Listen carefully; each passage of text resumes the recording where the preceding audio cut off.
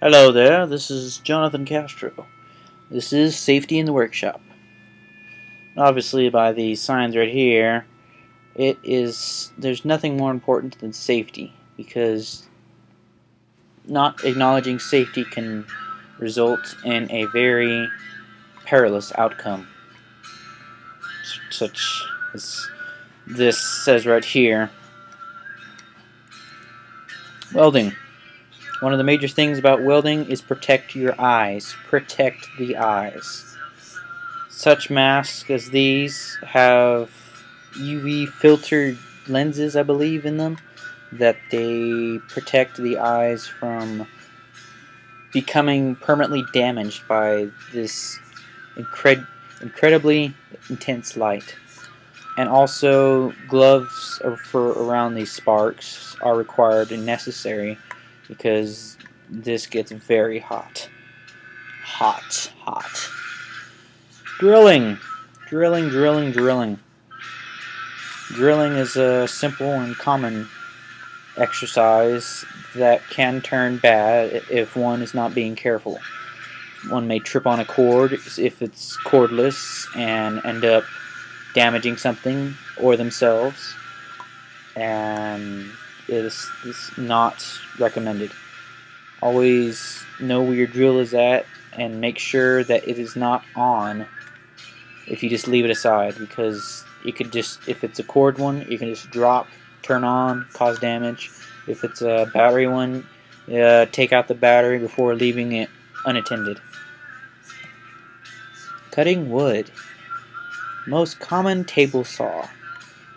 This can be tricky when cutting wood because you have to cut with the grain, I believe, in order to get it through all the way. And when doing so, you have to hold both thumbs on either side of the wood to make sure that it's guided through and it makes the other side. Don't ever stick your thumb near the blade, otherwise, obviously, your thumb will get cut off. We don't really use this anymore, but every now and then it may come in handy. Eye protection is very important because wood shavings may get into your eyes and cause scratches and damage to the vision permanently, which is at a disadvantage for some people. Cutting metal. Same with welding. Always have gloves on hand, such as shown here. Eye protection, very important. And make sure to cut all of your metals away from you and not towards you ever. Never put it towards you. That is very dangerous. The fire triangle. Ooh. We got Mr. Flame right here. He serves as our heat. This is oxygen. And this is the common fuel, wood. Put all these three together and you get an unwanted reaction.